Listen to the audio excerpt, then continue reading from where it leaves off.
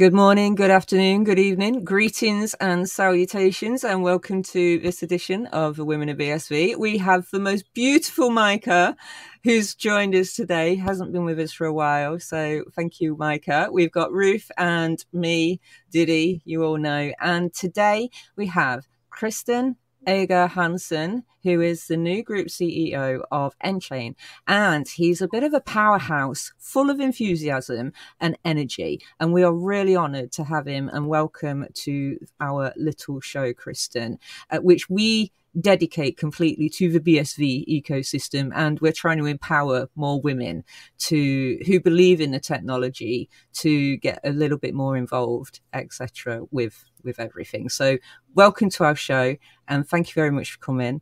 And first off, let's take a bit of a deep dive into who you are and what your background is, and a little bit of your history. Is that all right? So actually, I'm more curious because I find it quite, so if I can say, now I'm on Women BSV, and I'm more curious about why did you start this thing? Because that's so rare to see, you know, women in this industry with passion and drive. And I think, you know, that's amazing to see that you try to recruit more people into the industry, and we need that. So I just want to know, before I start about my background, tell me why you started this. Okay, well, that's exactly why, because there aren't enough women in this industry. And there's a gentleman called Shembu Spain who has a channel called the Bitcoin SV channel. He's over in Japan at the moment, and he and his partner Luke are devising a platform called Blaircast, and he's a musician. And I used to work in the theatre, and I used to be a production manager.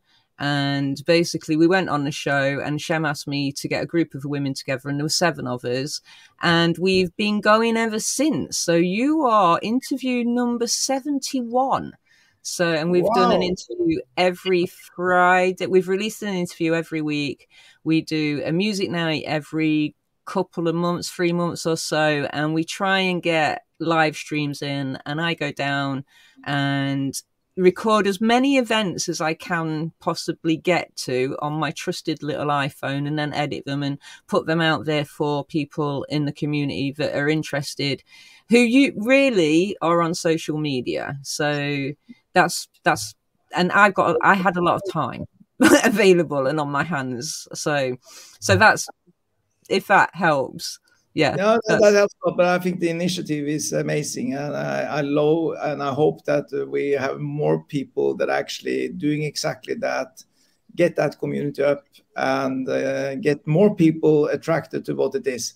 Because what you see, but what I'm amazed about is that everyone that actually has the ability to see the BSV ecosystem, because that's not the easiest thing to discover.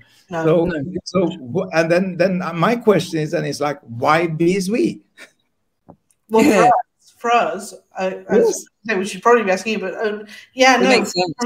from my perspective, I was in to BTC back in like 2010. Like I've been here the whole way, basically. Wow, that early.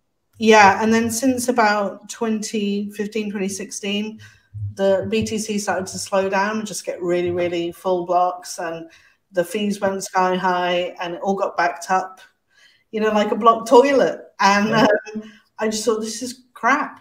And so when the fork happened with BCH, I was like, no, it's obviously big blocks is the way. And so, but I didn't immediately kind of go out and go all in on BCH, because I wasn't really sure about the people who were needing that chain, honestly.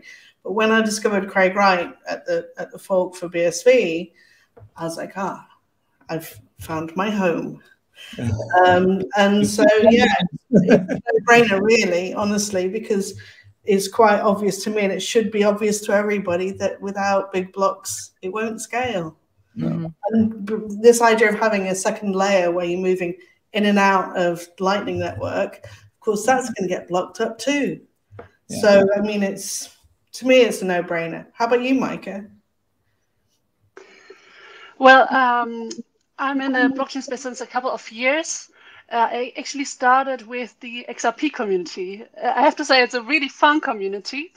But from the technology side, well, I was discovering all sorts of blockchain technologies. And back then, back in the days, I was in contact with someone from the US government, from some sort of, let's say, tax department. And he had some insights, actually. And he told me at some point, Michael, forget about everything, it's BSV, actually. And there was this delisting campaign about that, around that time. And for me, it was some sort of resistances to overcome, to actually look at BSV. And yeah, well, I overcame these resistances, and found out that BSV has something special, which is this data capacity, especially, and which was new to me. And I thought, okay, it's a data economy coming up, and the monetization of data it's a huge thing. And yeah, that's why I got into BSV. I was also then very much involved through the Bitcoin Association.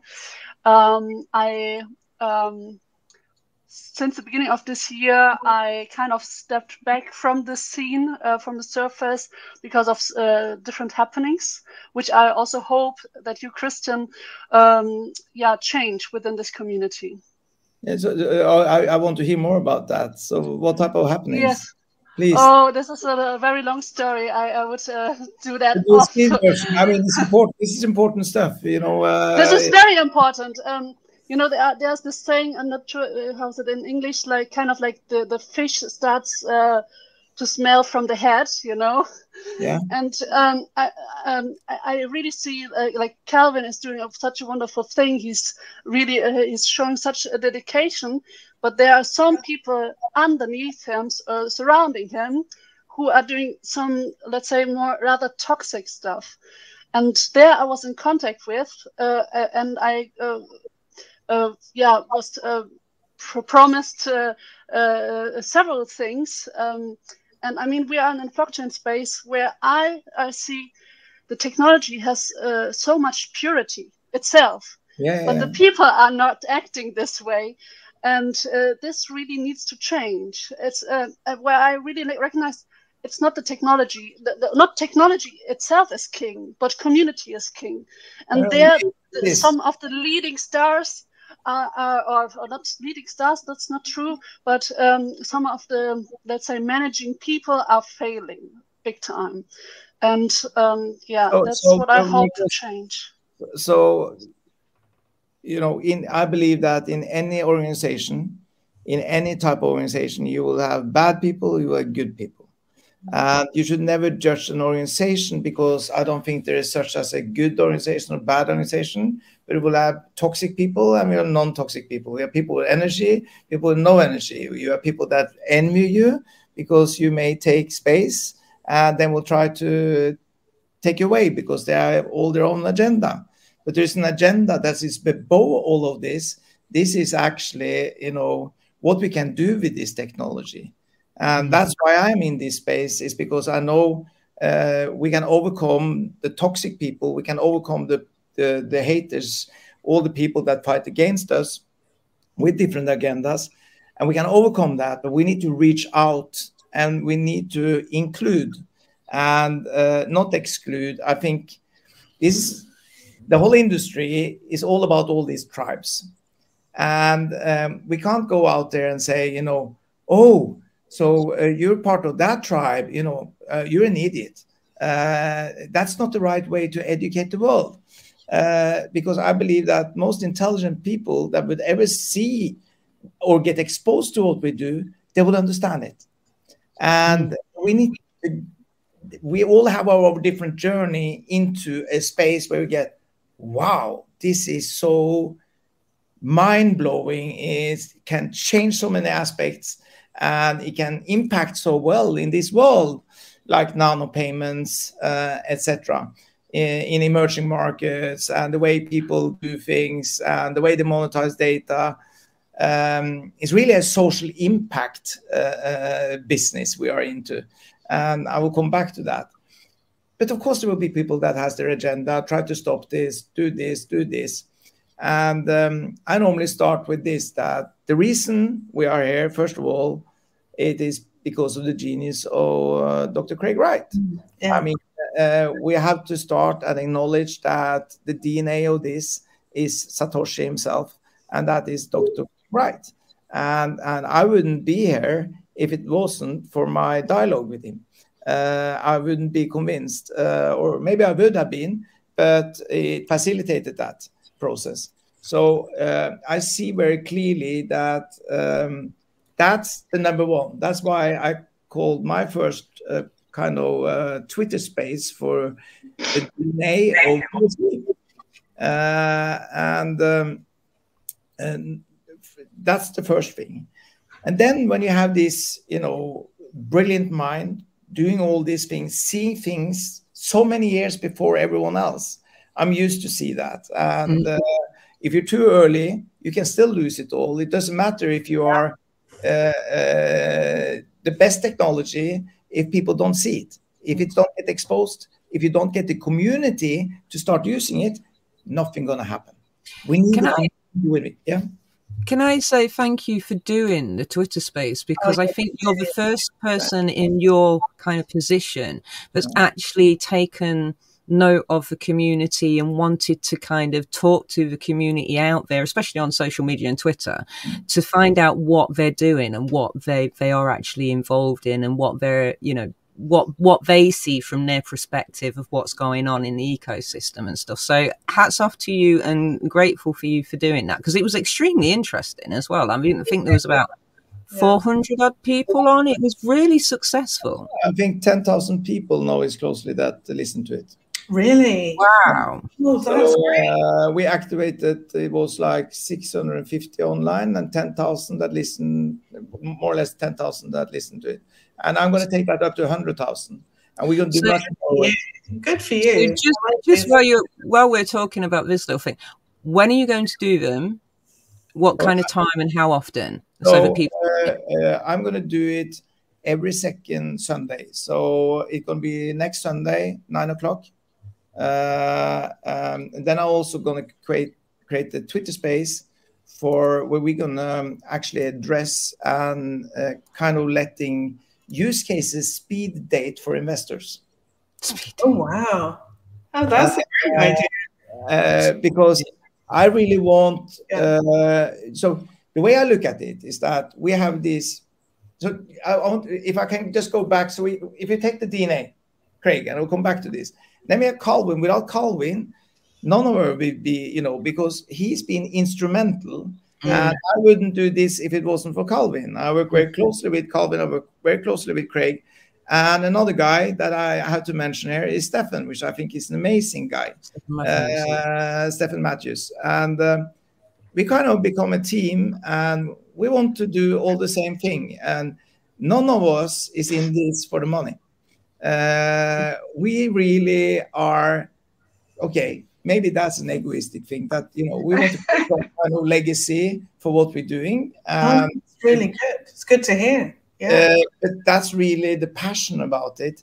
And success is quite often measured that you are able to create something. And I think we're sitting on all of Silicon Valley together, and we're going to make that happen. And I tell you, I will work 24/7 to make that happen. But I'm going to do it a little bit differently from what's been doing in the past. I love hearing that. I love hearing that. Carry on. So I'm going to include everyone. Yeah. I'm going to include everyone. I'm not going to exclude everyone. Okay. We've been created a little bit bitterness in our community because we've seen that we've never been seen. So then people get bitter, and why don't I get this support, and why don't I get this? And we isolated us and said, okay, and the mechanism for that is that to defend ourselves, we kind of says, okay, but then everyone is crap. So we are the only smart ones, and we are the only one that exists out there. instead of actually going out and be curious and look at Algorand, look at Solana, look at all these type of, smart contract. And I'm not talking about crypto. I think crypto is crap. I hate crypto. I'm all into blockchain and the technology and what it can do for human beings. That's what we are into. But then be curious and listen. Yeah, I can see that point, but have you looked at this? And then you explain. We need to get people to want to be educated, but we kind of shut them up and on social media say, you don't get this, so, kind of fuck off.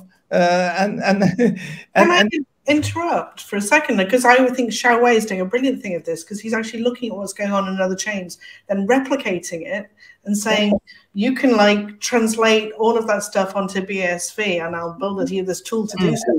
He's a terrific master, isn't he? And that's education. And you know what? If you're not exposed, I mean, if no one put this in front of me, I wouldn't know that this even existed, because it's small to exist. And that's because all of you are very early adapters to see this. And we are so extremely early adapters that it's impossible for the world to see this. You go up and talk to any global CEO or Fortune 500 CEO, and you talk about Bitcoin, first of all, and especially we in our community, when we say Bitcoin, we know what we mean. BSV. Nobody else does. Nobody else does. So you sit in the restaurant and you're talking about Bitcoin, they believe you're talking about, the crypto bullshit, Bitcoin, BTC. So it's like communication is all about understanding how you're going to communicate. So you go up and say, yeah, I represent Bitcoin. Yeah. So what's that? Then you have to go through the whole process of the originally white paper and, all the journey to, the BSV. And people cut you off. And they cut you off because it's like gets complicated and all that. And preconceptions. But yes. And preconceptions, yeah. And then people starting searching and looking at this, the fights about Satoshi. So because, and the way I look at the world is that most people, they don't have the ability to stand up against the compact majority. And the compact majority, they always believe they are right. And my own experience is that I always like to listen to the minority. Because minority is always, there's a reason why someone fighting so much to kill something. Like Satoshi. Yeah, completely. All want to kill Satoshi. And why do you all want to kill Satoshi? That's a reason. That's because it's a threat to all the stakeholders in BTC, all the stakeholders in other environments that actually kind of see what we have. They're educated enough to understand that this actually is revolutionary. Threat. It's the whole industry. And when you see that, then you suddenly become a threat. And you're then going to start recruiting people from the industry. They get scared. Oh, wow, I can get trolled. And I get trolled into this. And you know what? What should I do? It's not just trolling. There's like serious hatred and animosity at events and everywhere. Yeah. And I never actually said a bad word on Twitter. I never pushed anyone to do this. And even if someone hate me, I may block them. And, I don't want to waste my time on looking at that shit. But never, ever go into a fight. Stand up for who you are. Have the backbone. Stand up. Fight for it. Because I know this is for humanity. We are fighting for humanity. We're fighting for, if you look at the way we impact the world, and with the original DNA of this, nano payment, what that can do. And the fascinating thing is that if you look at everyone, even in our industry, look at Nchain as a company, if you go and ask them how many use cases is out there, they don't even know. Because it's so big, so vast. And we're so early. We're barely conceiving them. And this is part of the reason as well that we do the channel, to give a voice to some of those companies and entrepreneurs that are building on the technology that haven't had, been seen by people like yourselves, You do an amazing job. And I actually love people like you doing this because this is important. And not only educating everyone out there, but also let's onboard more women with creativity. We know that we have different brains, and there's so many smart women out there, and we need their brains and skills to actually develop new solutions. You know, there is femtech, there is like all kinds of things out there that we can build around this. That so give to our community, but we need to educate them. So thank you for doing that. I will try to do my part, but first is to actually educate the people that are actually working with this. We are sitting with the best, brilliant engineers in the world, researchers in the world, patent. We have the most amazing patent portfolio. We tap into all aspects based on the originally ideas of Dr. Craig Wright. But at the same time, we have an organization that kind of moved in to isolate themselves from the community. Do you think that's part and parcel of being like bureaucratic kind of red tape that's put into corporate entities? Because it's difficult for entrepreneurs to kind of, I'm going to change all of this just to make sure. All of this is going to change. Nchain is going to be completely different based on that. I don't want to have an IBM culture or a blue chip culture. We are entrepreneurs. Yeah. We are fighting for something. We are out there on the outpost fighting for what we believe in. And disbelievers, I'm not going to accept any disbeliever in our organization. Either you believe in what we're doing or you don't believe in what we're doing. If you believe in what we're doing, then move on, take another job. Don't stay here for your salary. That's not why you're going to be here. You're going to be here because you strongly believe in how we can actually do great things for companies. And that is not only, that is for enterprise solutions, it's for government solutions, cut crypto shit. The only solution that really scale when it comes to central bank digital currency, that is our technology. And nano transaction, that's based on our technology. Yeah. So when you first time download, your Handcash app or SendBee or another app in our ecosystem, not to promote one, one of them. I'm not. All right, we love Handcash. We love Alex. I love Alex and I love Handcash, and I use Handcash myself.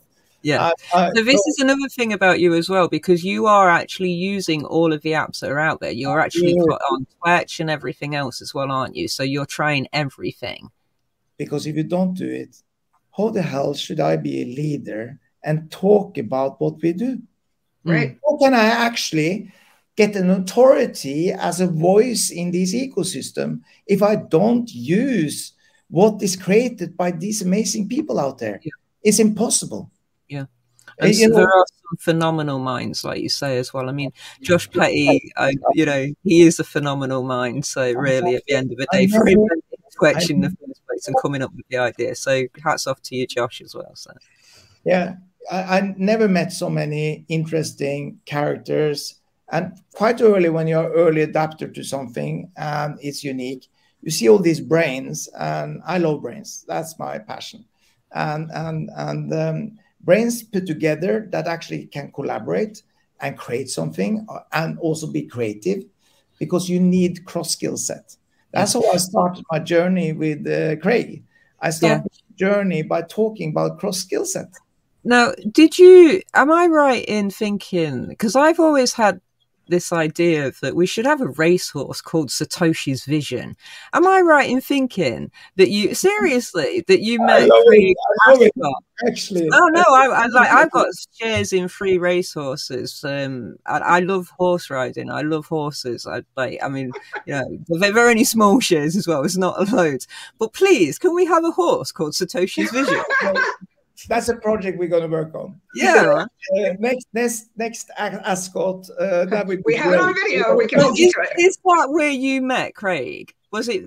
Yes, was it when he was in the royal box at Ascot? Yeah. So tell us about that story. I'm really intrigued. We were on a black Amex event. Yes.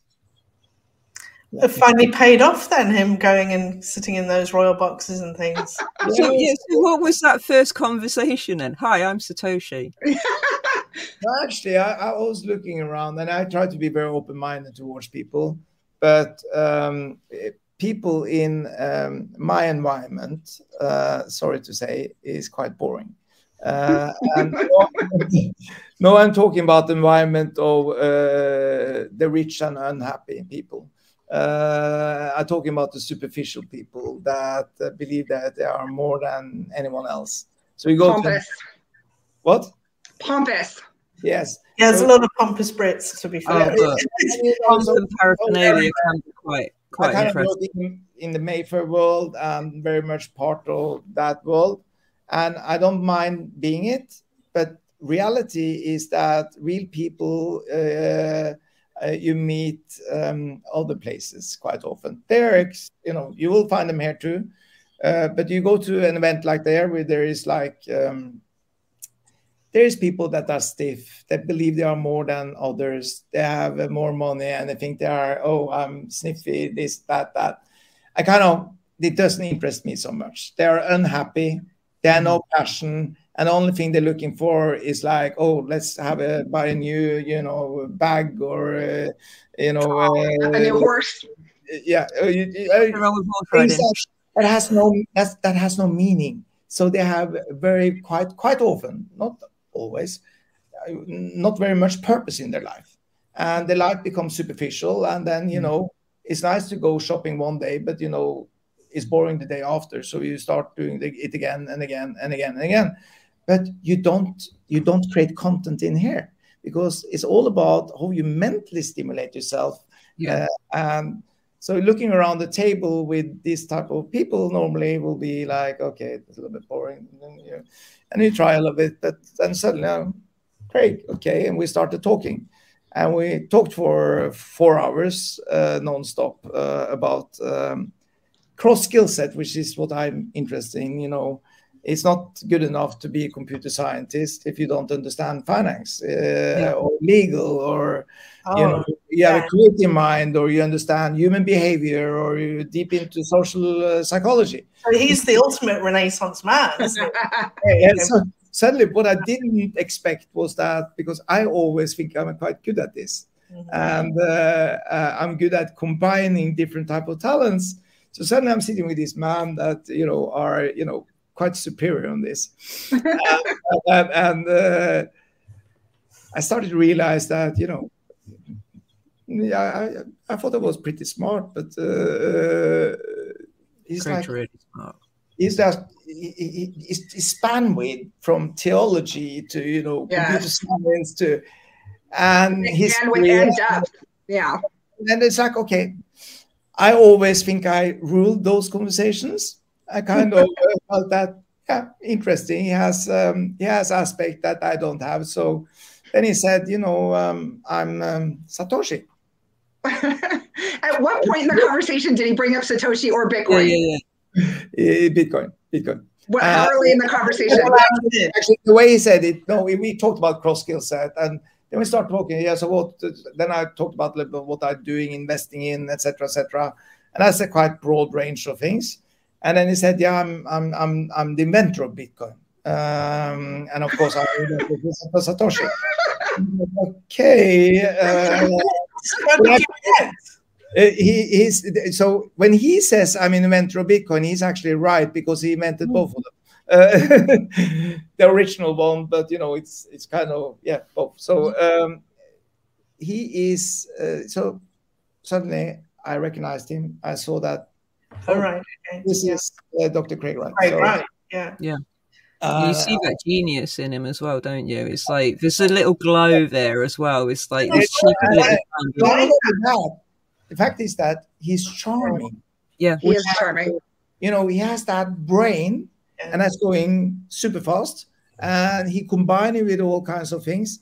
But then you see this 17-year-old child smile, and he's inspiring to him, and that's why when you see him on the scene, when he actually talk uninterrupted, he's like amazing. He has the ability to get the message across, And then you start talking about problem solution in this, but you can do A, B, C, D, and then there's a solution. You know, what I just saw, and I know the debate about Satoshi, there's no one else than him, that type of personality that can be Satoshi. Yeah, exactly. So we continued the conversation for 2 hours.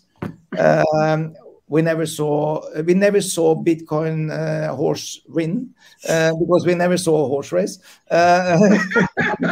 We left without having a look, actually. Then I invited him to my office. I thought it was like, you know, that was interesting. So we had another 6 hours or whatever, and then, you know, I continued, and we had some dinners and blah blah blah blah. But the first thing he actually did after our first meeting was that he created so that was the 15th of June this year, and 17th of June he actually created a group, WhatsApp group, and he included another person, which was Stefan Matthews, and the group was called World Domination. Okay, thank you, babe. And again, for the wrong people to judge world domination is very easy to misinterpret, which most people do when you talk your mind, but people are not able to interpret what he says. Mm-hmm. So world domination for me was not world domination what it is for another audience, because it's all about what he really meant by it. Was that, and he said, I think we have some thing in common. And when he says that, that is like humanity. It's about changing the world, you know, nano-payment, the unbanked people, change the way we're doing things, one global public ledger, you know, all those things that in other people's mind, and that's why it's so misinterpreted, will be like, world domination is it's not world domination. It's actually doing the better thing. It's actually saving the world from poverty. Yeah. You know, I mean, I always see, because I worked in many things myself, but finance is one of them. And I always saw the nano payments and micro payments was something that would actually help the third world. So people who live on $2 a day would be able to hopefully be able to trade and do peer-to-peer transactions with each other to be able to get themselves out of that kind of poverty, because at least there is something there available for them to use and try. It's economic opportunity at their fingertips. That's how I always describe it. Yeah, you're so right. And you get it.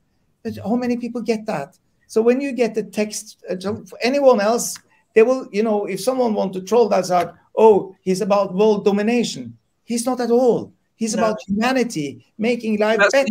And saving the world from domination. Saving the world for as many people as possible. And all the inefficiency and intermediates that we have, which is pure bullshit.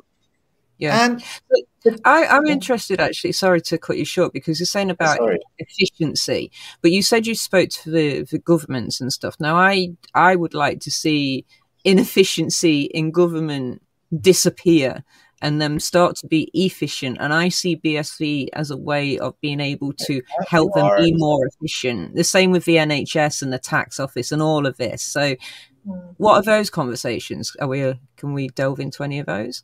No. So, of course, this is education, and you have to educate those enterprises. And the way we have educated those enterprises up to now is that the community around, they try to suppress us to not be able to reach out. So saying, oh, he's a fake, he's this, he's that. So instead of so we never established really those connection. We have it. So when he goes certain places, he's like, God. The attacks have worked very well. What? The attacks against him have worked very well. Yeah. So, and you know, this is about accounting software. It's like, you know, you do that. You do it with government that actually can print their own. They don't need to print the money. They don't even need, you know, intermediates in this. It's like, I'm coming from telecom industry, and we built 3-4 different infrastructure that kind of competing with us, is that good for humanity? What you want to do is the most efficient operator on that infrastructure, and that infrastructure should be state-owned. It should not be owned by private company owning hundreds of 5G networks, and they're working in competition with each other. What you do is that you do roads. You want to make the road the most efficient road. You don't put in 5 motorways and then which one do you want to use? So this is branded this way, this is branded this way. What you do is that you make the best motorway, most secure and scalable, and then you let operator operate them. And the most efficient operator, he will get the most clients. Simple as that. That's how you create.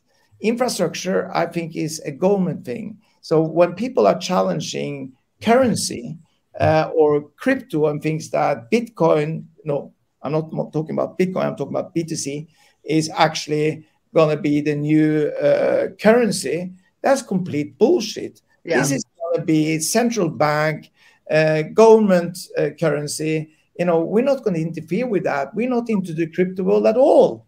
We're into the smart contract world, we're into the blockchain. But most of all, the core of BSV is peer-to-peer and nano payment. And on top of that, with different layers, we build our central bank digital currency solution because we are the only one that can scale the number of transactions. And we want to give that to the hands of the government for them to have an opportunity. And of course, in every single emerging market, they need this because they need efficiency. They're not going to go through printing money. The cost of all of that, is so cost efficient. And it's a long-term project. And emerging market get it, like they always get it. They're faster adopter than any other place in the world. We in our Western countries, we are slow. We are slow adopters because you go to the Philippines, they have 130 million people with a mobile phone. They don't need anything else. They could be straight onto the infrastructure. They can have a straight communication line with a government solution as a central bank digital currency. And the bank can decide if they want banks or they don't want banks. But that's their decision. And we're not going to interfere in those decisions. What do you think are the chances of the British government listening to Nchain, having an audience with Nchain, starting to consider this as an option? I mean, I'm going to guarantee you that we will talk to every single government and educate them about this. Now, I know Craig's already spoke to the House of Lords in London. So, but obviously we've got tough competition because you've got Rishi, who is the Prime Minister, who has his own, system kind of Infosys company, which is kind of rival to BSV in a sense. I actually don't think we have any rival. No, we don't. Okay. It's like the position of power he's in. He's in position of power. But his system can't do it. It can't scale. It's not efficient. It's not inexpensive. It can't scale. They can't scale. And we have patent on scaling. No, they can't scale. And first of all, I respect him too much to believe that he should abuse his power for not something that is not good for the country. His society.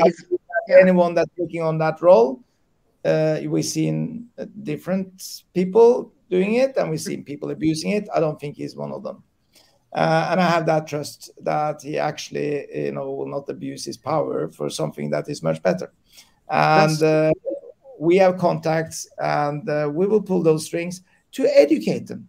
They have to take their decisions, but if we're not there to educate them, it will never happen. That's right. And we need to look at it from that perspective. We don't sell, we educate. Educate. Very big. It's a different aspect completely. So what about the good, the bad, and the ugly of CBDCs? Yeah, well, of course, Denny's going to go into that side of the conversation. The good, the bad, and the ugly, of CBDCs. There is good and there is bad, and there's a bit of the ugly on there. She's talking about New World Order. So if they're cutting out the banks, and then you have an account with the central bank now, an individual does, and they decide to switch off your account, which is the kind of thing they've been doing in Canada recently when people were attending protests and they didn't like it and stuff. In China. We don't really want that kind of CBDC, do we? How do we prevent that from happening? So I think that you will see the bank has a future in this too. It's just that they need to be much more efficient, much more transparent. And that's what I actually talk about when I talk about these things.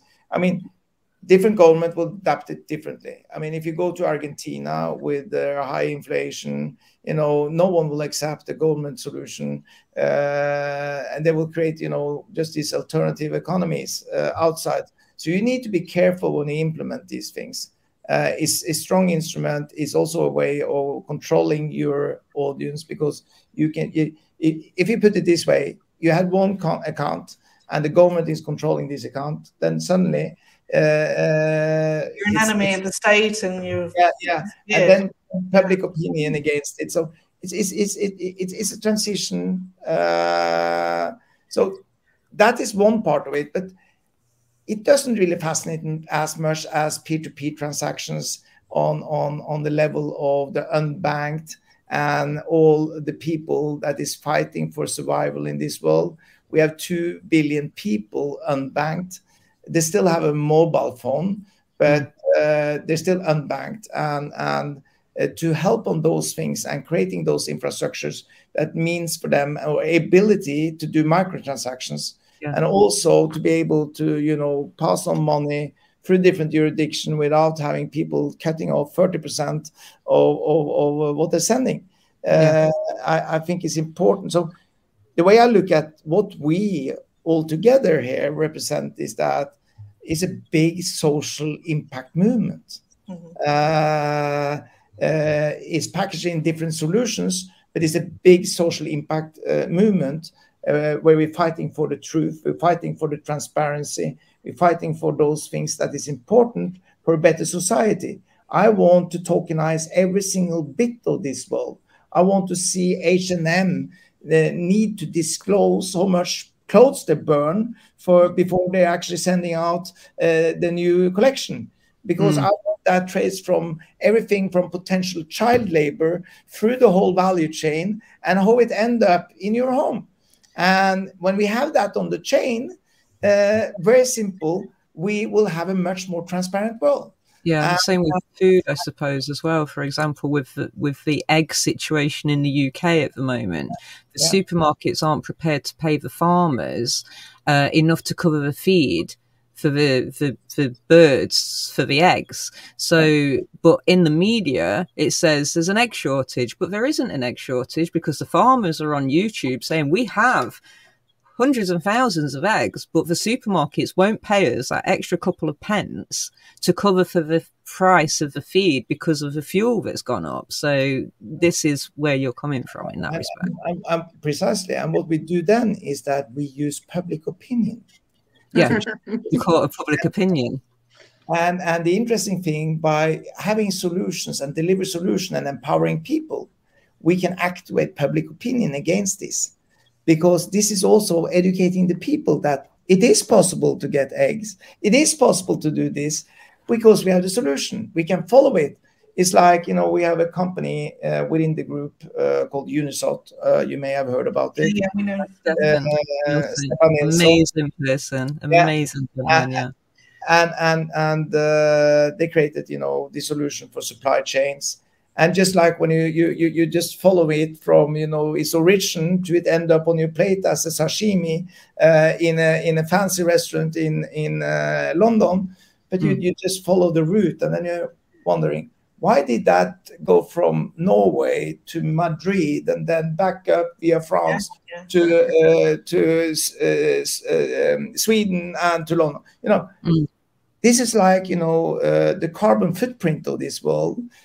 So everything we do and fight for here is really connected to social impact and the ESG level or rating on companies. So if you take and look at the ESG score on the Fortune 2000 companies, let's take LVMH. I think their ESG score is 7.8. So when we go and sell this, you tell them, why don't you increase that? So how can I increase that? Yeah, but by putting all your product on the blockchain, by being transparent, by showing what you do with what you're not using, and showing people, because it's there, public, that how you dealt with, you know, your all the fashion product, the whole reuse market. Think about the reuse market that you have when you have all these products, but they're on the blockchain, they're verified. It's not a China product.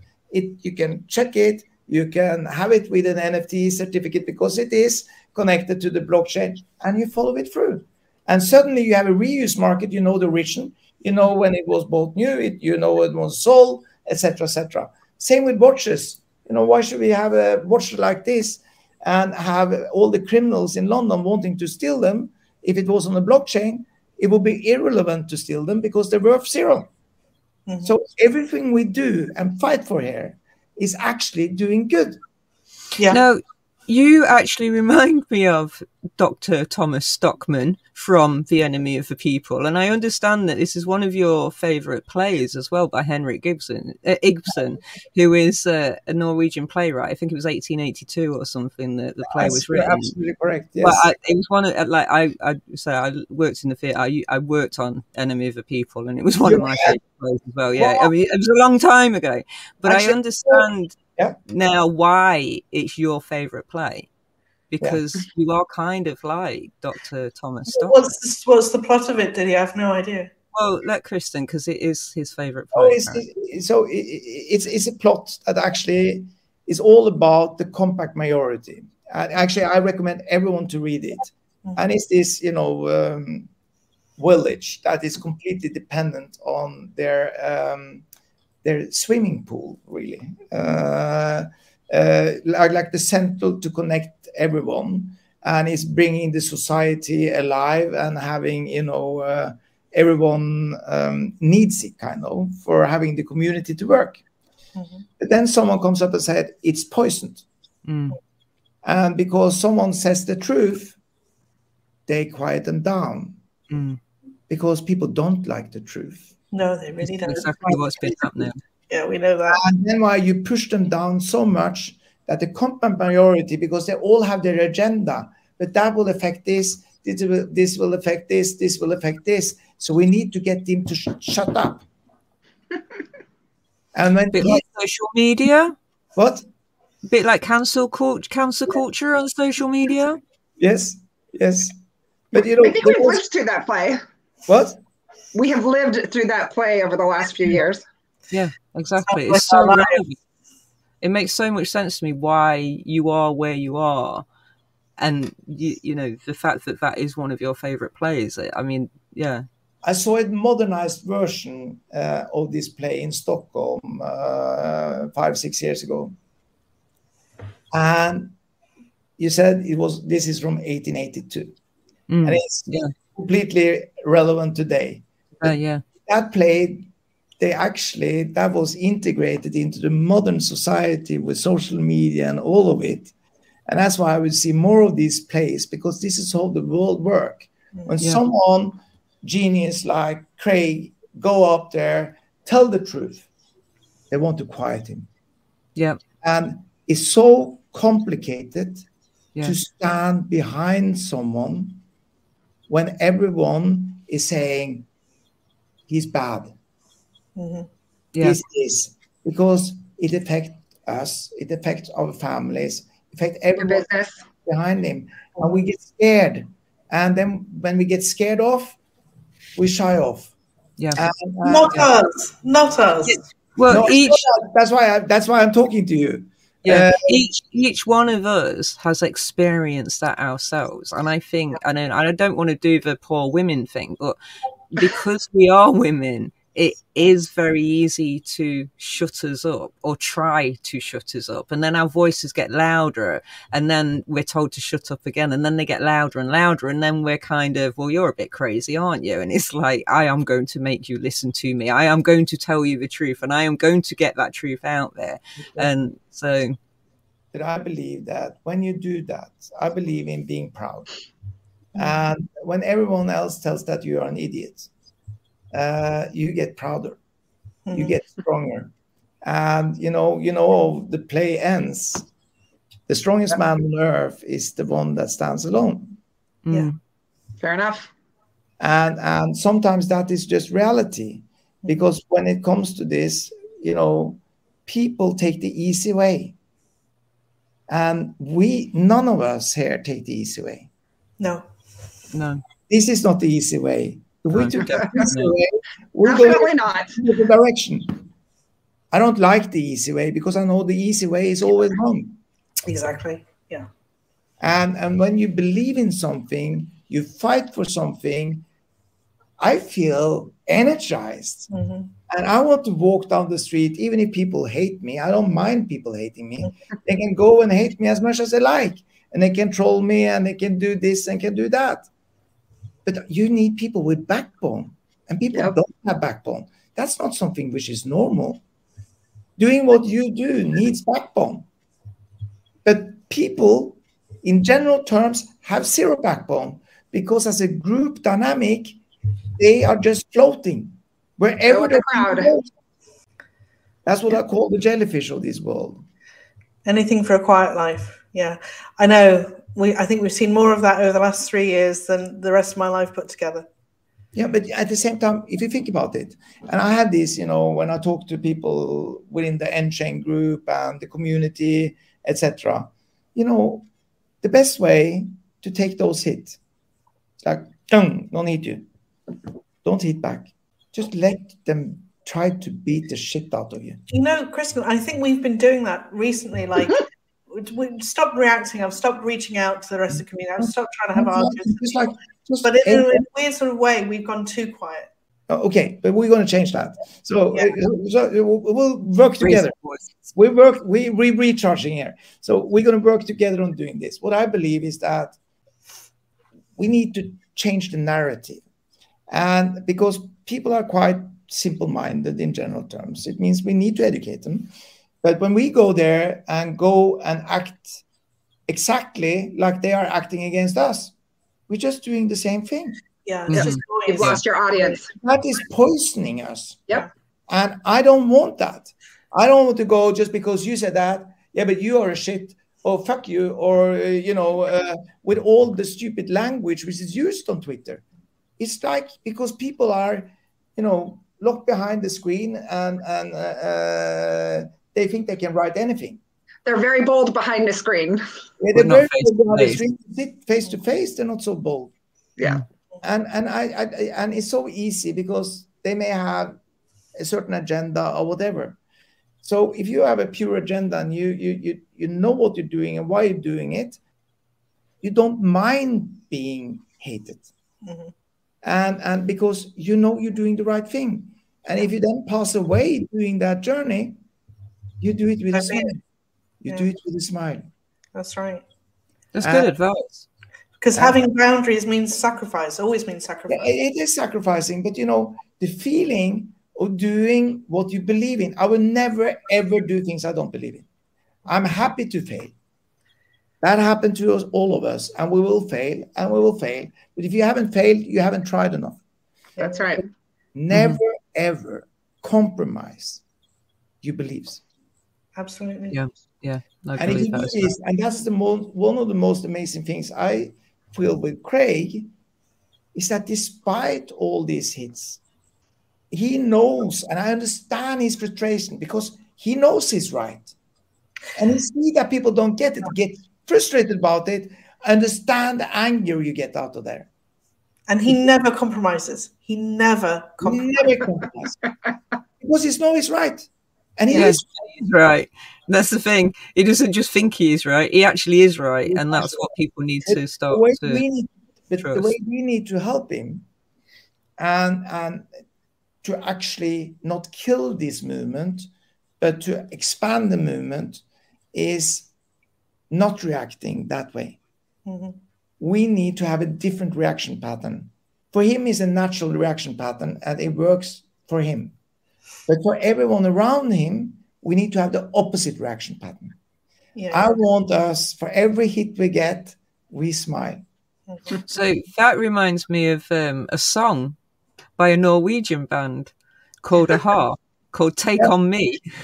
Yeah. Is that where we're going, Denny? Is that where we're going? Well, why not? Let's talk about her research on Norway before she got on this call. No, completely. I mean, there's a commonality here, isn't there? Kristen's from Norway, you know, Aha are Norwegian. Micah is an amazing musician, but we can tokenize music on the blockchain. Oh, we will do. Yeah. You know, so like, and as you asked about, you know, how did we happen? We happened because of Satoshi and Shenbooth Spain. And Shenbooth Spain is building a music platform called Blaircast. And there are two guys from the Block Dojo, the very first cohort, Polish guys who are building Soundoshi. And these are platforms that are really innovative and groundbreaking technology to actually go out there and fight this huge music industry so that musicians can be paid peer-to-peer. You know, I mean, that's the people that they're going against is again, it's a massive industries that they're going against. Yeah. But it's phenomenal and groundbreaking, and it's such a wonderful thing. So, you know, I really want to know your take on tokenizing music, you know, turning music into an NFT. So when it comes to music or movies, or I believe in, so what I want to do is get rid of all the bullshit intermediates. It means everyone that is taking away the money from the creators. Yeah, from the artists. Great. So you need to have an efficient way. So content creators have an efficient channel to the market and can be peer-to-peer without being abused by all these middlemen that put themselves in position where they are filtering based on their own agenda. And taking very unfair shares. Yeah. I mean, art galleries, don't they take like 50% of the artist's work? I mean, like if it's an acting agent, it's about 20-25%. If it's music, it's probably more than that as well. It's probably about 50% as well sometimes. Oh, it's way more, but I mean, if you're putting art onto products, for example, you as the artist are only probably getting 10%, but it's your artwork that's out there. So, you know, this is something that can empower artists by giving them it not only can, it will. I mean, all this is going to happen. It's same in the movie industry. Look at the closed ecosystem that they're going to die. You know, this is dinosaurs. Google is a dinosaur. They're not relevant anymore. Because we're going from the open world or web where SEO matters to it doesn't matter because it's going to be gated communities. We're going and see Apple will take control of 30%. You can't launch an app without them skimming off 30%. Which again is a huge cut. It's a market abuse game. Yeah, and also they get the say of whether or not you can be on their app store. Yeah, correct. And to decide if you are good or not good, or all of these things. So I believe that in the music industry, I think that what lack in our ecosystem, which we are changing. So one thing is getting the creator onto a platform. Then it's all about how do you hit the market, and that is how do you take it from actually you are on that platform and you become relevant because you can have touch points towards the market because they already are the audience there. So I don't believe in Google Ads. I don't believe in Facebook or Instagram, all the bullshit marketing games. That's just wrong. And in the whole group, we are actually in control of a go-to-market strategy. For B2C. And I think that's a very, very important part to offer everyone that has, a unique things like we are now pushing a hand cash and we integrate it in an ecosystem we control.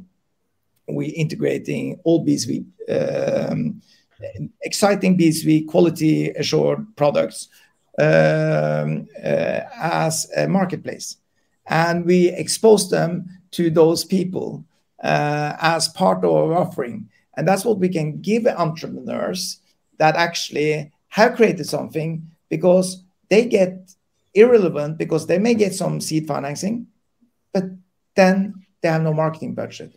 And then they believe they need to use the traditional way of getting to the market. So the go-to-market strategy is something I'm going to work very, very, very much with the community to help make some use cases really getting it there. And then suddenly you just expand and expand and expand that way. So you will see a lot of that. We will offer, the community and the use cases out there that has something to offer, a marketplace where there is an audience that are willing to download your product and start using it. And that's a very, very important part of our overall strategy. Yeah, and like you say, I mean, for indie bands, it's a very powerful way of actually, getting involved. Making music from day one. The first.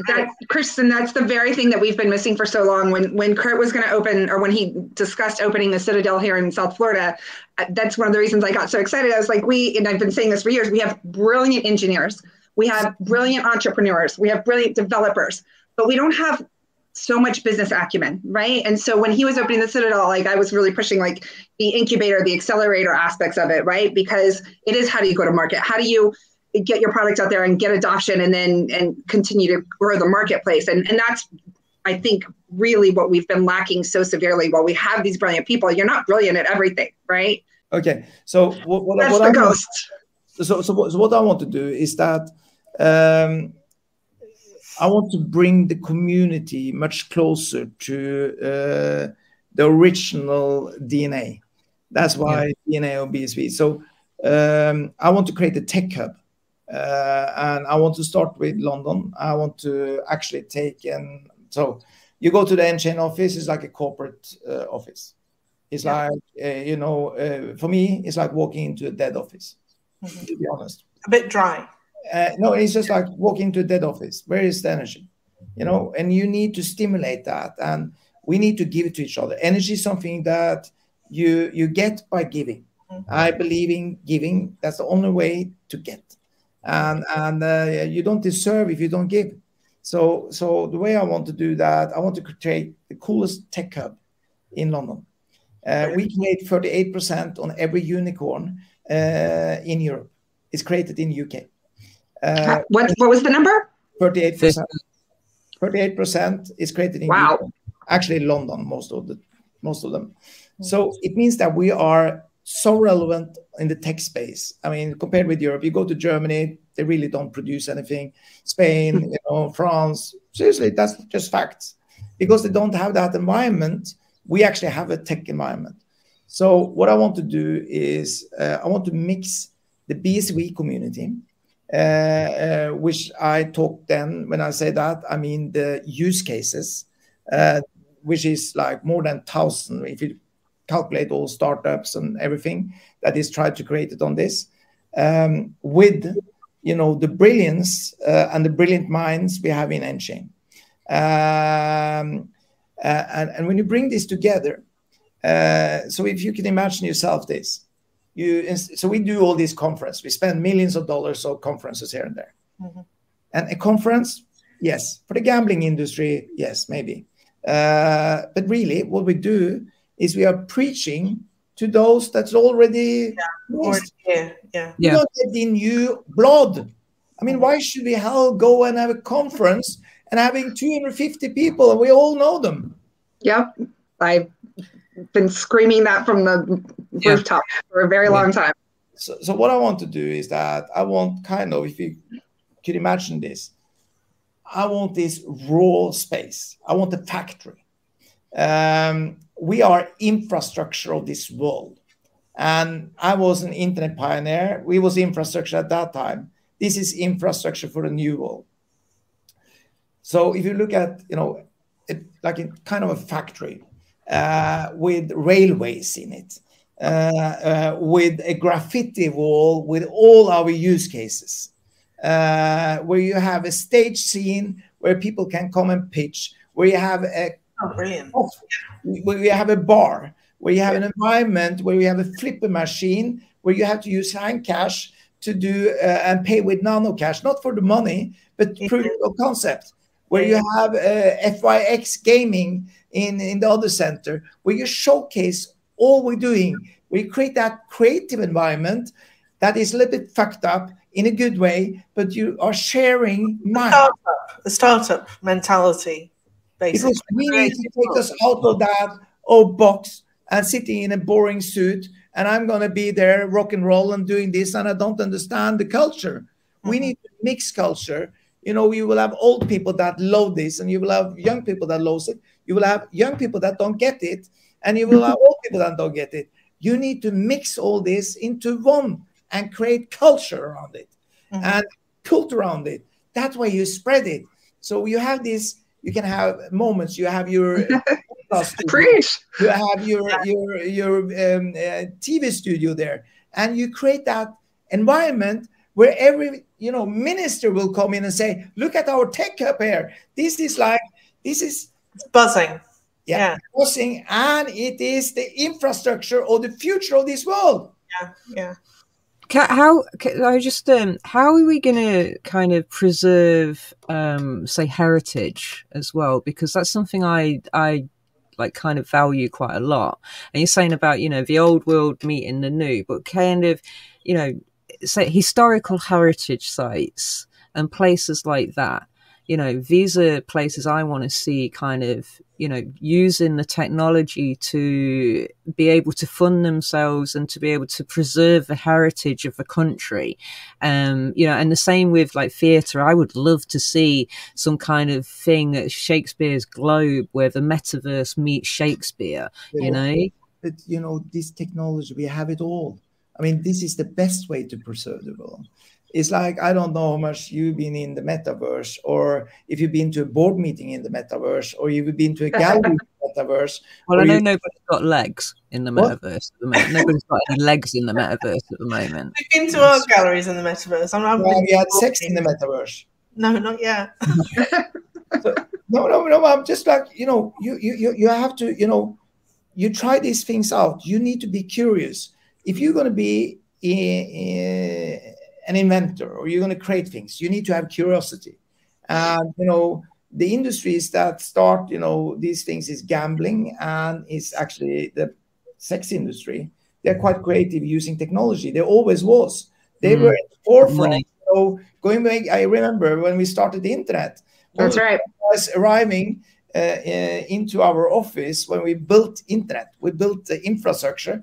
Was the porn industry. That's right. And a lot of money, isn't it? Yeah. We can have opinions about it, and we can shy out and say it doesn't exist, but it exists, and we can deal with that many ways. But we need to be innovative. We need to be a creative hub and we need to. I agree with you. We have the best instrument to preserve duplicate cities. The old world, and move it into the new. And not only for that, because they can monetize the new world and preserve the old. Yeah. So you're actually building the metaverse. You make people to fund you in the metaverse because it become cooler, and everyone can access it from everywhere in the world, and you can preserve the real things. And when you go to the real places as well, for example, I went to a castle a couple of months ago, Tamworth Castle, and they've got AR and VR, augmented reality, as you're walking around the castle, which is awesome because you have knights of old who are there right in front of you on your augmented reality little app, which you're walking around the castle with. So those things I really want to see more of, to bring the new generation into this historical. I agree with you. Educate people on that history. I believe in history is a very important part of us. And that's why I get so sad when I go to cities like Paris and I see that the city is so weighed down compared with London, that actually, because we've been upgraded, we are developing it and we are preserving things so much better. But they don't have the money. So it's just like it get weighed down. An amazing city that is just not preserved because they don't know how to do it, because they have no innovation power. So what I love about London is that this is the #1 place in the world. Do you know why? Why? Because we are open for all sorts of people. We don't judge. We include everyone. I don't care if you're coming from A, B, C, D. The opposite. I'm curious. Oh, wow. Oh, exciting. Where are you from? Tell me the background. You know, you're gay, you're lesbian, you whatever. You know, you are open-minded. That open-mindedness that you don't find in most cities. I think it's the English mindset, to be honest, or British mindset. We're just very tolerant people. I think we just, you know, accept you have to be curious. People as they are. You have to be curious. It's a sign of intelligence. We did go out and explore the world, you know, from a very early beginning, really, I suppose, and take our culture over to different countries and tell them to come back and come and visit us and come and see us, because we can embrace your culture within our culture. Yeah. Yeah, but that is the coolest thing, because then suddenly, wow, you learn something. I learn something every single day. Same here, eternal student.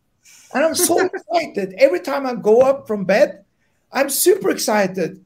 You know, and like every impressions, you know, oh, wow, that's the thing and that the thing. And from everyone, from everywhere in the world. I don't even need to travel to meet those people. And if they come to you. I think that's the Web3, Christen. We're doing Web3 right now because, you know, we're communicating. We're together in the same virtual room right now, and you know. We are. But if that was let's say we had this in the metaverse world, which now, for instance, Triller is launching. When they're launching their TikTok, well, they're going public now, and you go into some of their metaverse spaces. And you're going to have an event, you're going to meet people, you can then experiment it. Maybe I want to be a little cooler than sitting in a boring jacket. And, you know, you can do all of that. Mm. And you still, because people will judge you based on who you are and what you have in there. Mm-hmm. I mean, I always, there's one question I always, doesn't matter if it's a man or a woman, and I always ask. And that is very simple. When did you have a mental orgasm last time? Because it's the most important question to ask. No, I can relate to that, because I have a very rich inner mental life, and I learn every day, and I'm excited by what I read every day, and I'm not talking So Ruth's was today. Yeah, my life is orgasmic permanently, really, because every day is fantastically exciting to me. But fantastically exciting. But there's nothing as cool as a brain. There's nothing as sexy as a brain. Yeah. And the brain is amazing because it's a universe. And the universe or the brain, you dive into that universe, you start exploring. What people stop doing is starting exploring each other, because you stop diving into that brain. If you're going to dive into a brain, so people are so superficial. The only thing they're thinking about, oh, do I have the right stuff? Do I write blah, blah, blah? And you know what? It's good to, you know, be nicely dressed and have that and all that. But how exciting it is. It gets boring straight away. The only way to actually have a real life is having the curiosity to dive in to someone else's brain. Yeah. And when you do that, you discover things that you can unlock things, which is amazing. Mm. Mm. And that's why I fell in love with Craig. Yeah. So I think we can all agree with that. Yeah. But we've all fallen in love with Craig. Yeah. Mental stimulation. But again, it's a mental stimulation. It's actually, and when you package all of that, and you actually know that by doing what we're doing, we are changing what everyone else is trying to say they're doing, but we're actually delivering solutions to do it. So by fighting to get every single blue chip company on the blockchain, public opinion pushing it means child labor going to be differently. You know, they need to show cause that they haven't, you know, not used the wrong factory, using the right material, made sure that it gone through the right value chain, checked up and delivered to the market in the right way. And when it's out of fashion, not burn it, reuse it. Yeah, Because yeah. that code will be on the blockchain. What happened? No, I Stop gave waiting. it to people that is needed. We sent it, yeah. Well, yeah. I mean, Look at all the people. We're buying so much stuff. We're wasting it. And we throw it. And fast fashion wouldn't exist in this world.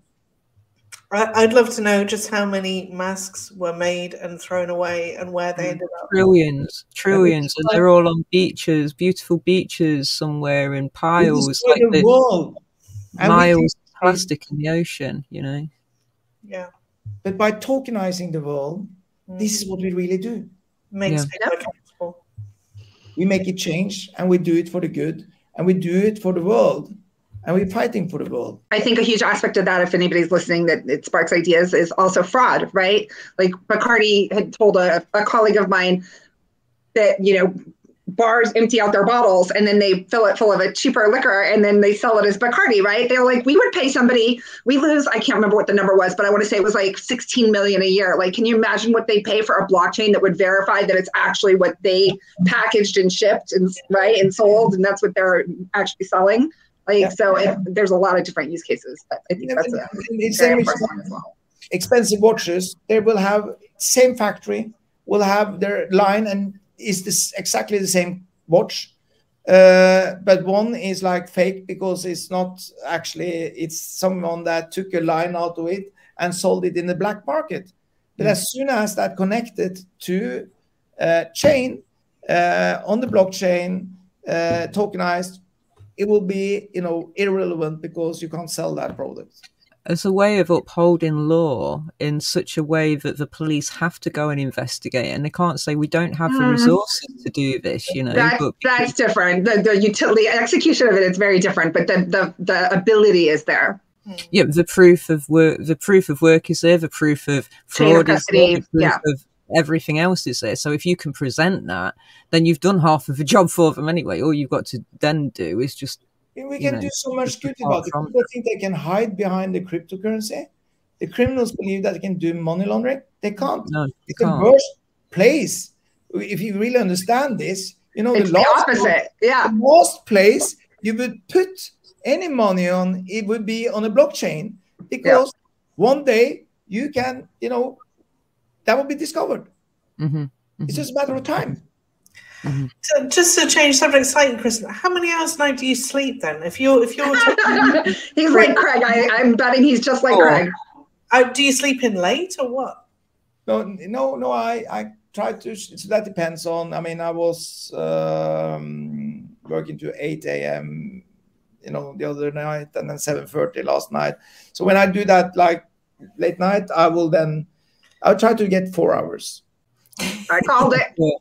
For most creative ideas apparently happen at 3 o'clock in the morning, and that's also apparently supposed to be the witching hour, if you believe it. But you know, I love this time of the day because it's actually quiet, peaceful. Yeah, and you can start thinking, and it's so important to remove you and zoom in and out of your life, and having the ability to not just stay in your life, but zoom out and get perspective. Because the only way, and look at what we do. We work with details, you know, this wallet with the numbers and everything. At the same time, when we zoom out, we see this, wow, we can impact the world, we can change it. But that needs ability to zoom in and out. It's understanding the technology, but also how to use it in a bigger perspective and for the better. Now, Kelvin always says, well, he doesn't always say, but I know Kelvin said this a few times, that BSV will absorb all other blockchains. Eat the world. His term is eat the world. I just wondered, how long do you think this may take, and what's your take on that statement? So let's go back to that statement. If you look at the different type of industries we've seen, when it comes to the cell phone, we saw, at least I saw, you're much younger than me, but Nokia, and those was like big companies. Nokia, Ericsson, Sony on mobile phones. They just died. They were, you know, market cap like the biggest in the world. And and Nokia were the first people to actually send packets of sound over a mobile communications network. And do you actually know that Apple, for actually dealing with sounds over the cell phone, they pay license to Ericsson. Wow. Okay. They tried to challenge that. They stopped paying, and there was a court case in Texas, and they had to pay. So yeah. This is also the world of telecom, just like Apple is fighting Samsung.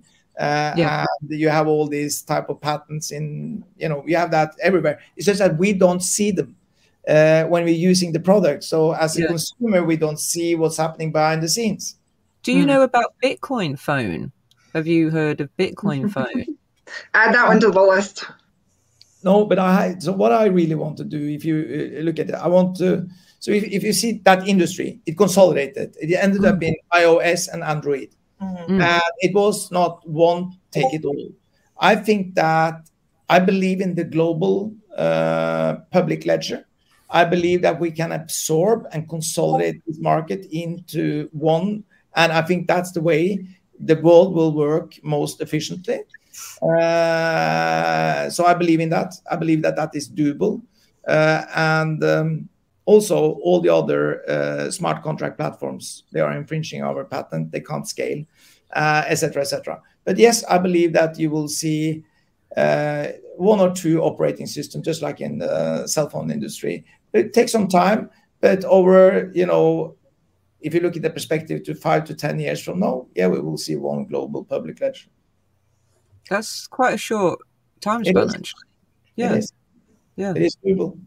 And you just look at all of these, communities. I mean, I started recruiting people now from, I just recruited someone from the Algorand community without mentioning her name. Super smart woman. An authority within that community, and just like convincing them to look at this, and then I get excited, and then an Algorand seems like one of the better one, I would say. And I did the same one with a guy in music in Atlanta. You saw that? Yeah, he was really excited after he came off that call. I like that. So creative guy, big influencer in those things, and has great ideas. But people don't like people with great ideas. They want to suppress them. They want to push them down. Let's quiet them up. Much easier. Yeah. Because the interest in this world is just like Jack Dorsey, Twitter, the former Twitter guy, and Facebook. I mean, they're dead companies if they don't modernize themselves. And what we want is empowering the people. So if you go onto social media and you are engaging, so if you are someone that is engaging, you're spending your time, you monetize your data. It's a natural thing, but it needs to be deployed. It needs to have an audience. So think about, Elon doing a vote. And he did a voting for Donald Trump in or out of Twitter. 53 million people voting. And if that was really someone on the social media getting paid for that entertainment for all other people, he would become, a multi-millionaire in dollar. I wish he'd reinstate my account. What? I wish he'd reinstate my original account. No, all that will go to hand cash, in the future. It's just like, think about plugging in that into Twitter. Using the same type of technology. So one of our plans is actually taking, and we're building a private equity fund too.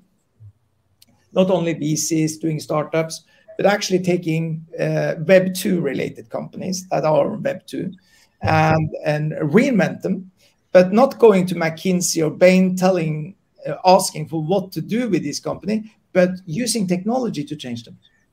So it's like buy a company. I just give an example it's not a company that is on the list to buy, but as an example that people understand, a DocuSign, and turn them and make them modern, and use our different type of technology that we have, and make them relevant in Web3.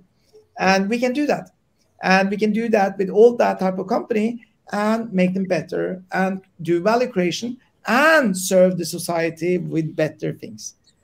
So have you got any advice for us then? You know, as Women of BSV, Robin, who's over in Miami, Micah, who's over in Germany at the moment, but travels all over the place anyway. You know, I mean, have you got any advice for us within this new kind of space, this Web3 space, how we can improve what we're doing, how we can monetize what we're doing, you know, or anything that you think? How we can reach out more outside of the BSV community. So I think that's all about marketing. And you can't do marketing because marketing costs money. So what I can offer you as an experiment to just see how that works, if you put up a special show, just talking to the audience of women, what I will then do about blockchain, and you take it into a general term, I will distribute that to 750,000 women in Scandinavia. Oh, perfect. So I want you to do a show that actually is talking about the importance of onboarding women into the society and generalize it. You can talk about BSV, but talk about the industry. So I think that the smartest way to get onboarded and get a bigger fan base is also add on an element of the broader scope of the understanding of blockchain. And then you educate them and you bring them into this. We can do that as a test.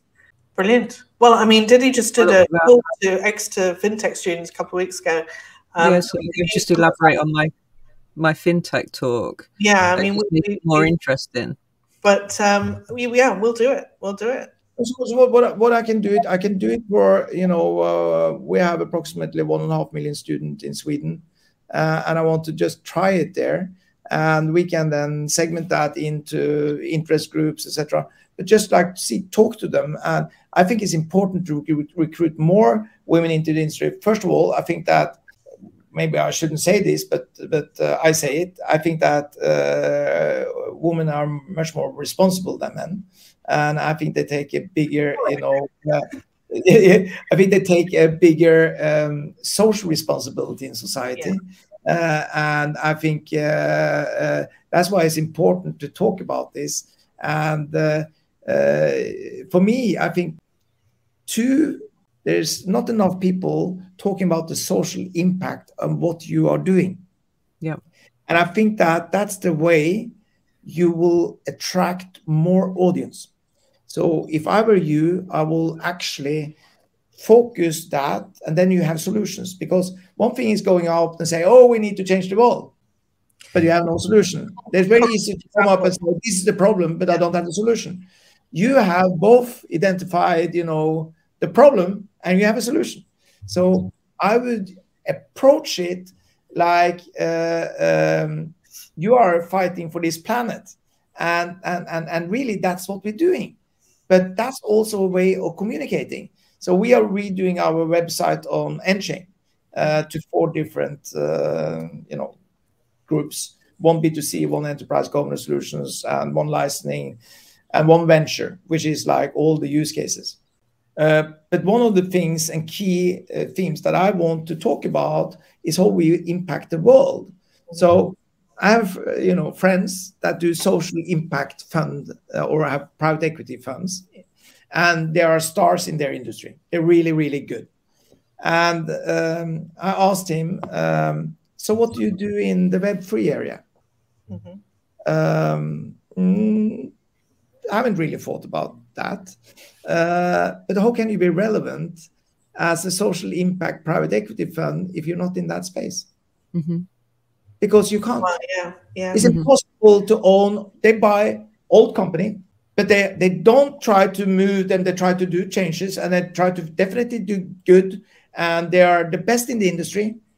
But transparency is a very, very, very important part. Yeah. So transparency when it comes to diamonds, what is blood diamonds? Yeah, absolutely. Irrelevant. All of those things you should start and look at and kind of if I were you, make a list, create a book, a small book. Mm-hmm. And because you know, tapped into this industry so much that you can write down, a small book about example on how this technology is changing everything. That's how you educate. That's a very, very bloody good idea, Christen. We'll do that. Yeah, we can do that. I would love to help you. Good. Yeah, no, that sounds like a fantastic idea. Something I've been kind of thinking about doing on and off for years, but I've not got But if you do that, because I mean, and you can do it the way, what you do is that you actually take, and I will also, in your show, take people and thought leaders that actually work with changes and social impact. And so what do? And start the dialogue. But what about this? Have you thought about this? And you can actually then interview different people, and then you take those interviews, you summarize what's happening there, because you talk about this all the time. So you can use some of your content and probably go through the 71 interviews you had and take whatever is relevant and put it together. And then really good idea. That's all up in here. It just needs to be. You can clip, take the best clips you see from what you have, edit that into its own program, and spread it out. Documentary Diddy's the editor. And you know, the Women of BSV. I'm like you though, Christen. I stay up till like 4 o'clock or 5 o'clock in the morning. I'm like big bags under my eyes and stuff, forget about it. But you know what, I believe when you're working with things that is exciting, and actually you know in your heart that you're really working with things that will change the world and the way we're operating this world. When you do that, you kind of get energy. So it's difficult to get. You get tired. You need sleep. But you get gently stimulated. There's not enough hours in the day sometimes, to be honest with you. What? There's not enough hours in the day sometimes. Yeah. But we're all very lucky. We live in such an exciting life, in such exciting. We do. It's so exciting.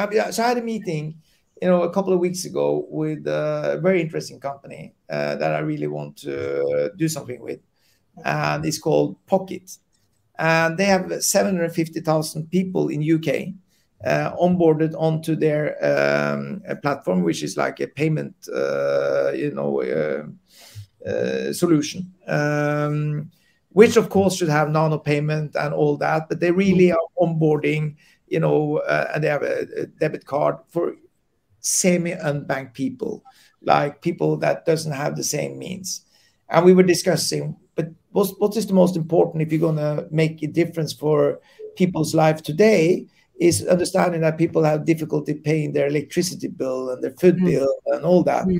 And when you have all those people, you negotiate on their behalf and you give them, a better deal with this and better deal with this.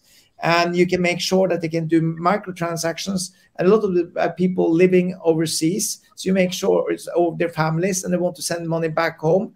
And we make that cheaper. And so in principle, let's take what you have and go web-free with it. And we plug in our technology and we do it together and we spread it out because you already done 750,000 people and they're happy with your services. But you're going to die if you're not going web-free. You're going to die if you're not able to do nano transactions. And everyone that tried the nano transactions understand that, I can use that for everything. Take a newspaper that exists in UK. I'll give an example. I want to read a Swedish newspaper. I need to have a Swedish cell phone. I can't get the subscription. There are 80,000 people living in UK that they don't tap into because you need to have a registered address in Sweden to get the subscription. You monetize it through micropayment for articles. We can plug that in straight away. I know. It could be done tomorrow. Exactly. And we disrupt the whole industry of media. Not only that, you put the truth and and the fake news you put on the blockchain. So everyone talking about fake news, but let's look at the source. Traceable, go straight back to the source. So you put the source there. Sorry, and everyone Every single journalist needs to show the source. Everyone relevant, you're on social media, show the source. I don't think it's okay to be on social media without an ID. I stand up with your name. If you can't stand up with your name, don't even go there. Yeah. You shouldn't even below there. Because we can onboard all of this so easy with digital identity. It's so easy. Let people be responsible, and that's what we're fighting for. I give an example, what I did the other day. So, you know, being in the office, looking at what we have, blah, blah, blah, blah. And then I see, wow. And I talked to this amazing guy we have in Slovenian. Roman is his name. And I had a chat with him. And he said, hey, we have this software. Or, you know, solution for responsible gambling. And we built that on Kenzie. It's a product. And we have some client, but, you know, there was no real interest in the sales department to sell this. And we don't really know what to do, but it has potential. Of course it has potential. You know, you go to regulation authority, all these gambling companies that get fined and all the abuse that is happening there, you know, and because they know that they are abusing these gamblers that they take the money from, or the VIP clients, etc. So then I put them together with a CRM, some partners of me, a CRM solution that have the gambling industry. I said, responsible gambling, let's plug it in there. And now they're working on a project where we take our responsible gambling and their Web 2, but they're cutting edge in the Web 2 CRM solutions, and just plug it in there and then push it out to the audience. Then you go to the regulators and say, there is a solution. Yeah. So, and that's the way we need to work with regulation. We embrace regulation. Please regulate this market. Get rid of all the crap, all the FTX, all the Binance, all the shit. I don't have one exchange. We don't need to see what's left when all that falls and fails. We will fall and fails. And please regulate it. Yeah. We want that regulation to come. Absolutely. It's wonderful that we've now got a big picture guy like you, who's got loads and loads of contacts, loads and loads of energy, is like, you know, forward looking, friendly, talks to people all day long and all night by the sound of it. I mean, this is what we've been missing, I think. You are the missing link. Thank you so much. And you are a very important part of this. And for me, it's an honor to be on your show. And I want to help if there is a way for reaching out to more women like you to discover actually what you're doing for this planet. That's why if I were you, I will add that on, because I know from your heart, that's where you are. We're activists, all of us. We really are activists. But you already have all this in your mind. That this we is that solution, but you don't communicate it. That's the difference, because that's obvious for you all. You know it is like that, but that doesn't mean that everyone else that you communicated with understand that. So I'll put that more on the agenda, because you're doing so much good. I mean, a book would be great, but I mean, even a website that's website is very, website, but even just add it more into your show, and actually invite some of these, influencers in the space of, take what's her name, Greta Thunberg. I wouldn't know how to contact her, but yeah. She's on Twitter. Yeah. But what I mean is that her or whatever, she has no solutions. She just wants to fight for this. Yeah, she's got the passion and the belief to, and literally she's fighting for her life too, and she believes that it's her life that's at risk if she doesn't. Yes, and she's a believer in that, and she fights for it. And we have all different tools and different way of fighting for it. So we're not going to sit in the middle of the road or throw baked beans at art with us. No. We're not going to sit in the middle of the road or throw baked beans at artworks. Like, we're going to make apps and solutions. Yeah, but that's what we are all about. That's what we are all about. And again, we coming from the solution side, we're looking at the solutions, how to actually bring some value, like you're talking about getting the creators, reaching the market more efficiently. But it's like fashion, let's get all the bullshit away. Let's not have this waste society of overspending, consumptions.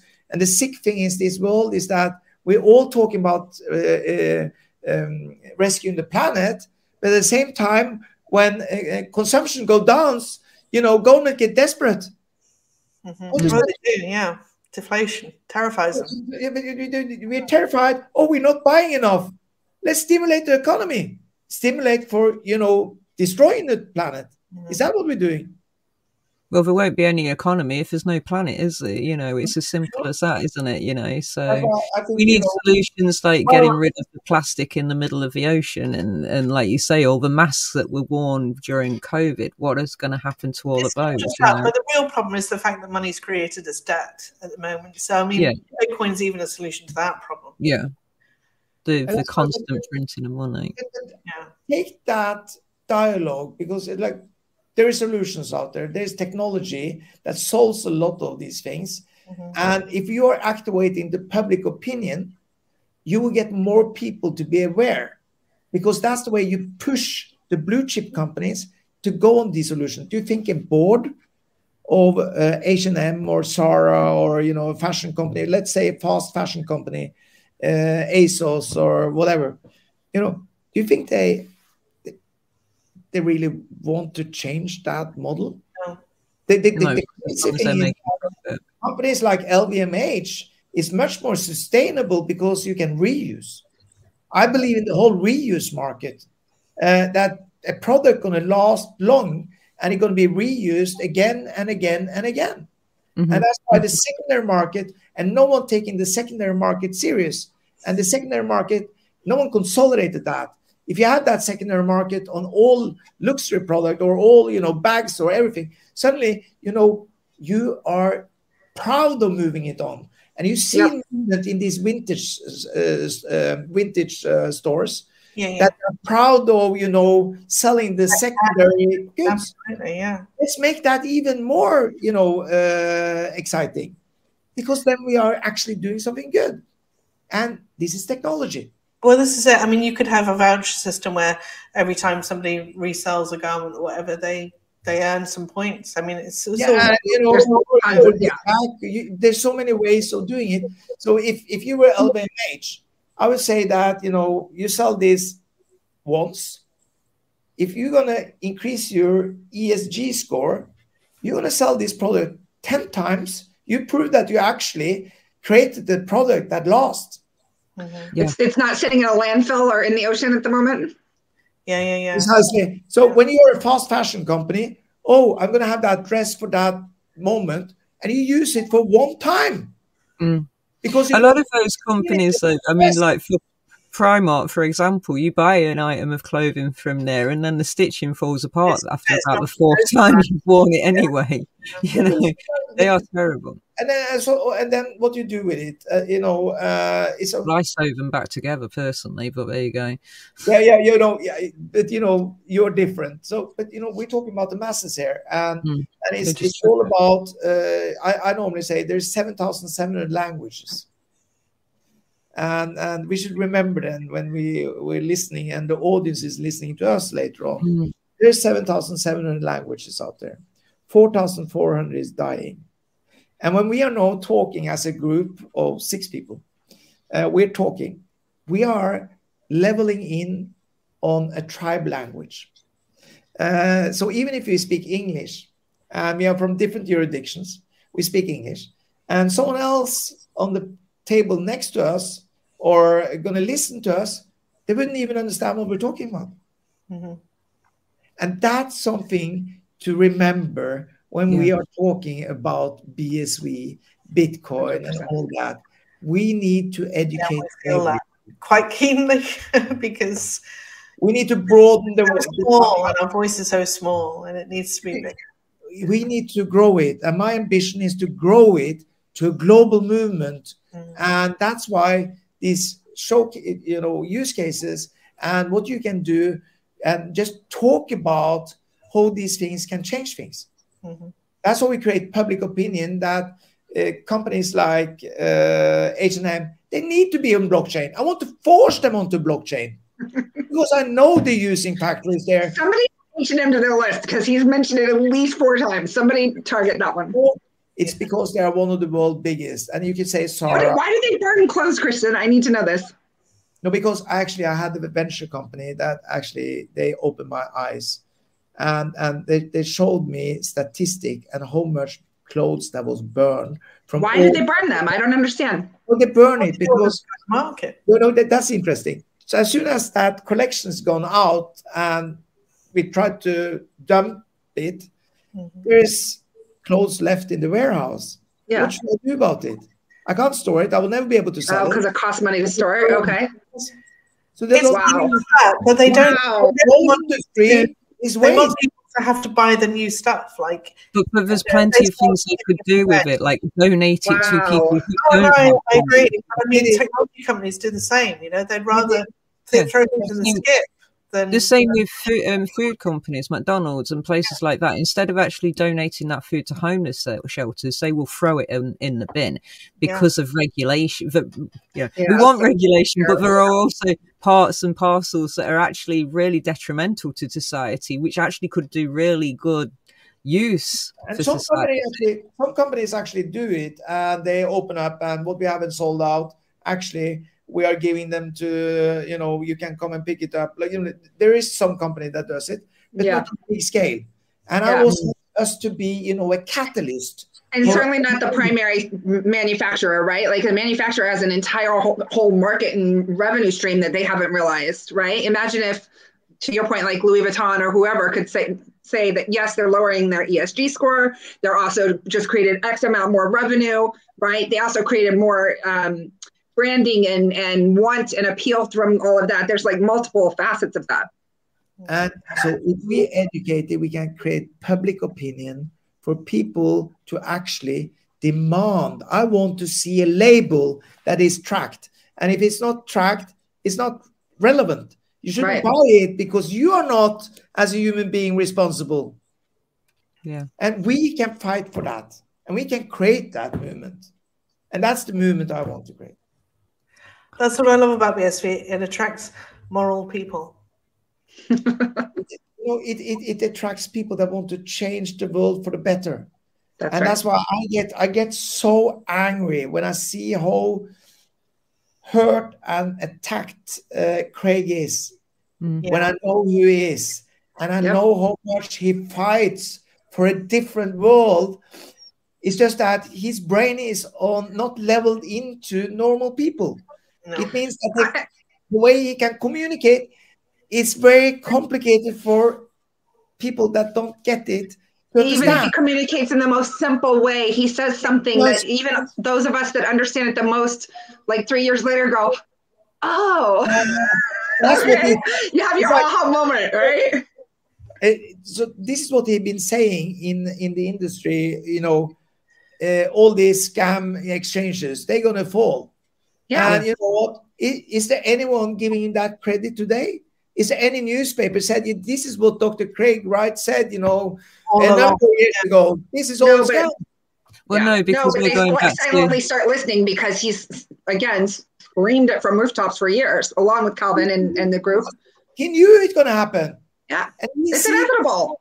Yeah, because he has the ability for pattern recognition, so he sees things differently and he sees what's wrong, and that's why he knew that was going to happen. And that's why when we are fighting this cause, we are fighting for something better. And I want to fight that cause, and I don't care what people think because I know it's the right thing to do. And if I'm pass away doing it, I do something.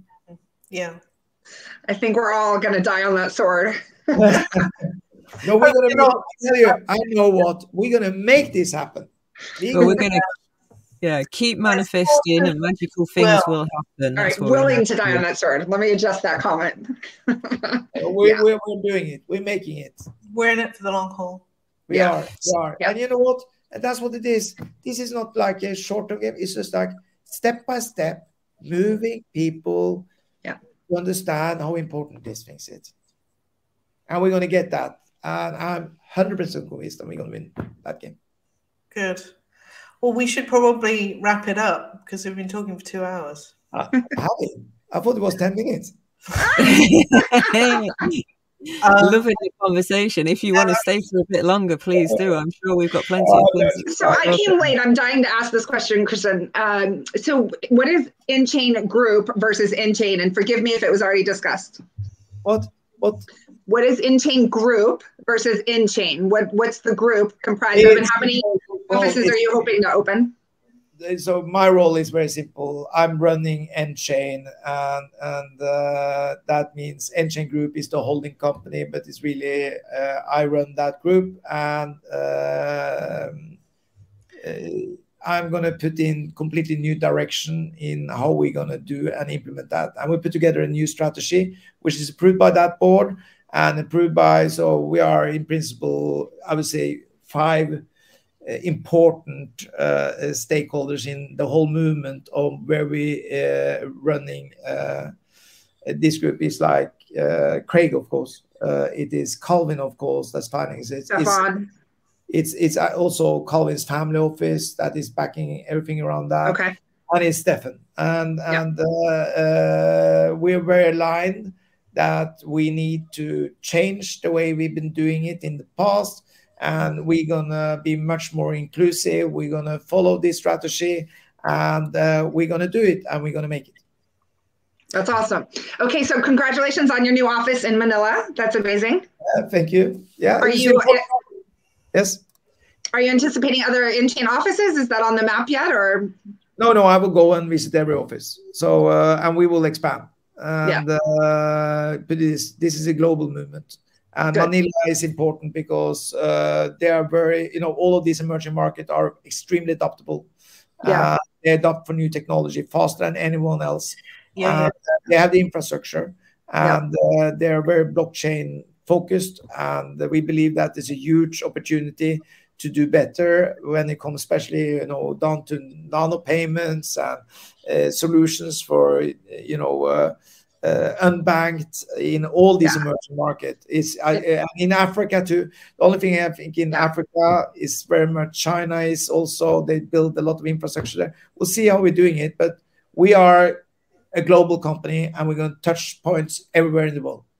That makes a lot more sense. I didn't really understand why Manila and why they're pushing the kind of, I saw it as branding the Philippines as a new blockchain hub, but now that makes more sense because actually it's a very adaptable, very advanced and huge population. But we're going to do the same in India. We're going to do the same, everywhere. Well, Craig has said recently, over the last, I don't know how long, but recently he said very much or many times that he wants to see like the forests 5 billion people like onboarded, right? So it makes sense to start in those kinds of markets. Like you said, if you had the phone, as long as they have a smartphone, they have access and they can be onboarded and they have economic opportunity at their fingertips. And you need to tap into group where you have audience. So you go to India, you know how many fans or cricketers in India? Yeah. I mean, people. Think about if they distributed your show to 600 million fans. How fast we're able to actually reach out in the market. That's what we're doing. And that's what we're going. Do you know Rohan? No. At all? Because he's one of the top 5 BSV developers in India. I think he was top 5. I heard about, yeah. He opened the Citadel India, and he is working on some really smart payment systems as well. Especially he's building as well. He's a developer for one of the women of BSV, who is Laura, and she and her husband Igwe have built a like a micro payment consulting kind of, what is it? It's a consulting, like almost charged by the minute sort of. Yeah, so it's like micro consulting. It's kind of like Calendly matches. What was that old app called? I can't think of the word of it right now. But you click on, like, if I want to go on Diddy's calendar, I'm going to put myself on her calendar. I'm going to pay for her time. I know upfront what she charges for her consulting time, and it pays through the wallet right there, right? Yeah. So that's kind of what it does. Clarity FM. The other app is called Clarity FM. Oh, there's Dimely, wasn't there as well? Yeah. Yeah. I'd be happy if someone can put me in contact with him. We will. Yeah, and we'll show you those apps too, because they've got great utility. Yeah, she's rebranding at the moment, but she's a wife, she's a mother, she's an entrepreneur. She did a master's in cybersecurity on Bitcoin.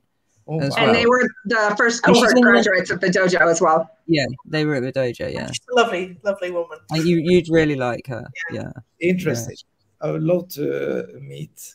They're in London. You'll definitely meet them. I like I said, I meet as many use cases as possible. I already met 50, and I already tap into. And just bridging them together, like some of these things would work so brilliantly with other things, and they just don't even know it yet. Like, so just even that interconnectivity, like, I agree, is important.